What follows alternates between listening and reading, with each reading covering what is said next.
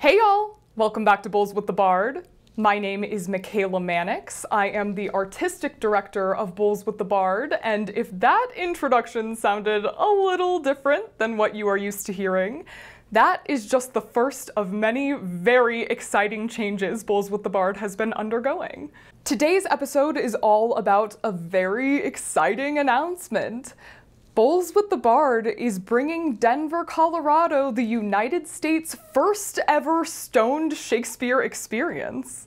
Michaela, what the heck does that mean?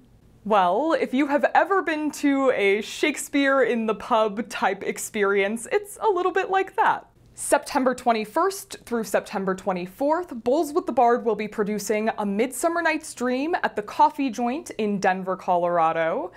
This will mean that the actors performing will be getting high on stage while they perform Midsummer.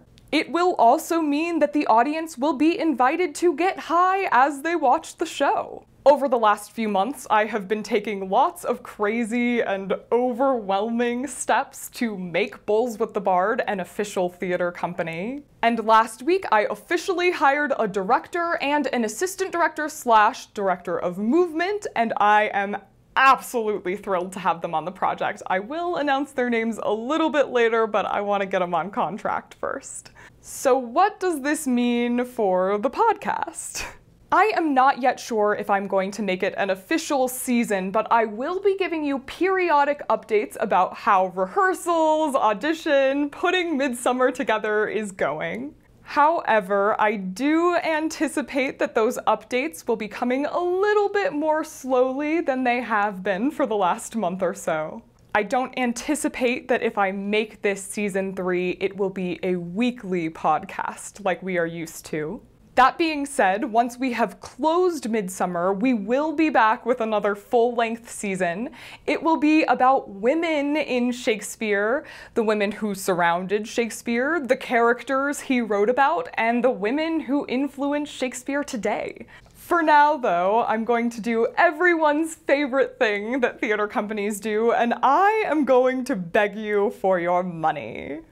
It is incredibly important to me that from jump, I am paying my people at least decently. Look, it's the start of a theater company, so there's only so much we can do, but I think the stipends I'm offering are quite competitive. I have offered my director and assistant director a $700 stipend for their work, and then on top of that, our actors are going to be offered a $500 stipend for their work, and they will receive a 10% cut of whatever ticket sales we make. I do have some investors who are helping to make that possible, but they are more than willing to match what I am trying to fundraise. So if you look in the show notes, you will find a link to our GoFundMe page for this production of Midsummer. All of that fundraising will either go toward production costs, paying our people, or toward our ultimate future goal of having our own space. We have a lot of exciting ideas for what we can do once we get a hold of our own space, but that is an ambitious goal, so we are starting to fundraise for that right off the bat. I am absolutely stoked to keep you all in the loop about this production. I have been sitting on this for a long time, and it has been so hard not to share it with you. Tomorrow we have our first production meeting and scheduling meeting. I imagine my next update will come to you after we have our first round of auditions or maybe even callbacks. But until then, keep checking our social media pages for smaller updates. I am just so excited to be breaking new ground with this. I am thrilled to share it with you. I cannot wait to hear your reactions. I cannot wait to see you in the audience, to see you at auditions, whatever it be. I am just so excited.